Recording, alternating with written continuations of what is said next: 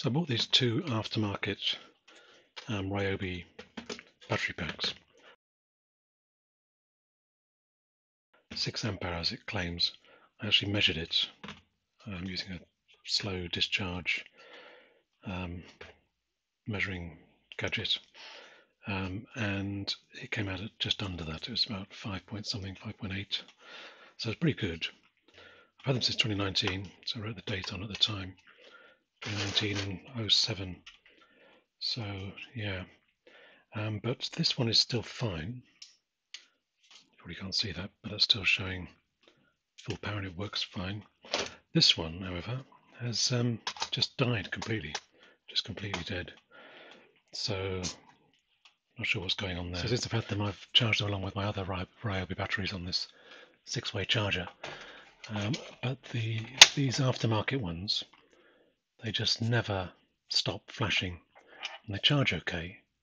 But the lights, rather than going steady green like this one here, for instance, they just flash forever.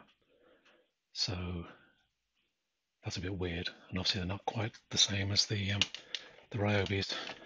So I'll say they performed okay for however long that is, 3 years. But I don't know what's happened to this one. I was taking it apart. The T10 Torx screws around the edge and one on the top here. So taking this off,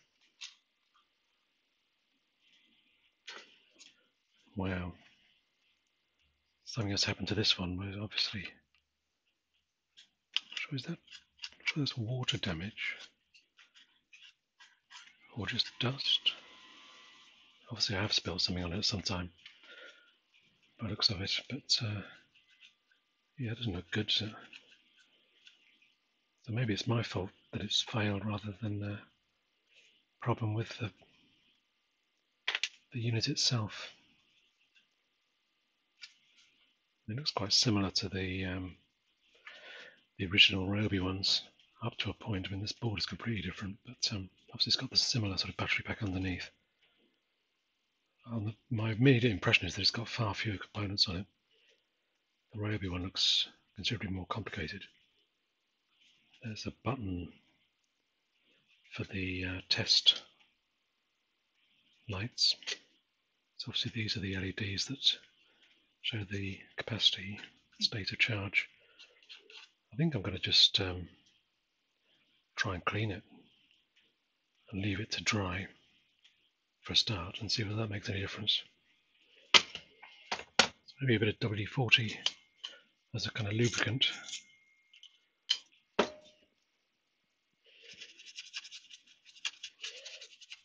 think this is actually a makeup brusher. Stole from my daughter, or more to the point, recovered from the waste bin.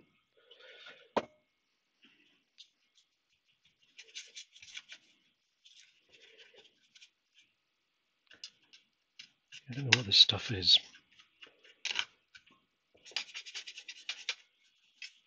I've so had an extension built recently. There's lots of building work going on and other bits and pieces. I think all my tools have had a very rough time for the last 6 months or so. Maybe this one got left out somewhere and was sprayed with something. Don't think it just lifts out. So there's a missing screw there. Oh yeah, there's a screw there, a screw there. Oh, so those two screws are missing. So they've obviously saved a bit of money by only using 2 screws to attach the board. I guess I might as well whip that out, having got this far. Yeah, this board is held on with the straps that connect down to the battery pack.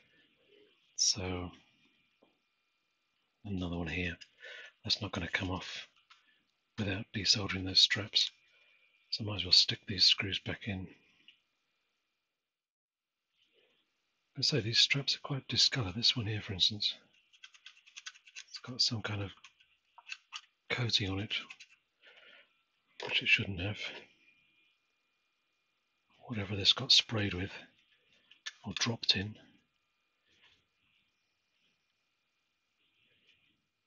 check the voltage of the pack.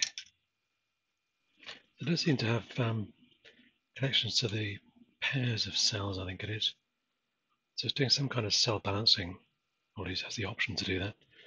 And the main straps here and here. So between that strap and this strap, 18 volts. So that's certainly fine. Looks like the battery pack itself is okay. Something to do with the control circuitry.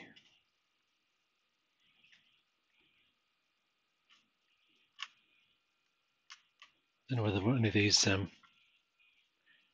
connections or the board has actually corroded through, broken the circuit somewhere. I'll clean up a bit more and inspect it carefully. Something has happened. Jeez. That was exciting for a minute. I suspect I have wrecked it.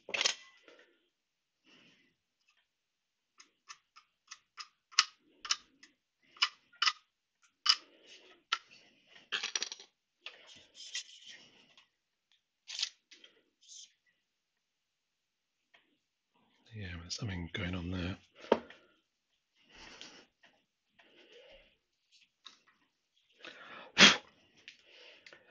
Well, that was exciting. Whatever this component was, it says D3 there, so I guess it's a diode.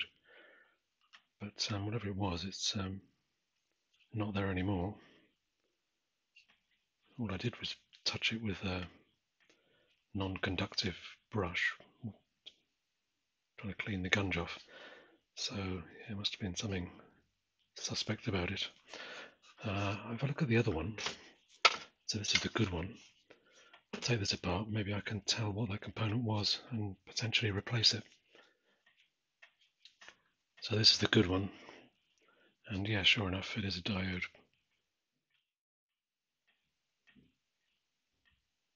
I'll see if I can make out a number and maybe find a replacement and just strap it onto this this dead one. So I wonder if that being on the blink is what stopped it from working, and whether or not that was caused by the ingress or whatever this gunge is that perhaps caused that to blow in the first place. Anyway, I'll see if I can find a diode, work out what it is and find a replacement. Okay, so having looked at this good battery, this diode is a M7, which is a high voltage, just a sort of standard jelly bean diode. They say it's equivalent to an IN4007, which I do have. So I've soldered one of those in place of where the old one blew up. And what do you know? Pressing the test switch, got two LEDs lighting up. So on the face of it, it seems to be working again. So maybe it's just that diode failing, possibly because it was shorted out somehow, or something was shorted out with this gunk having got in. But so far so good, that looks alright. So I'll stick it back together and see if it still works.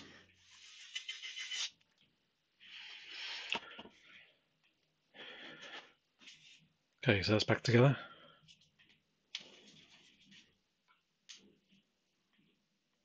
You probably can't see that, but I've still got the two lights on. So let's try it in a power tool.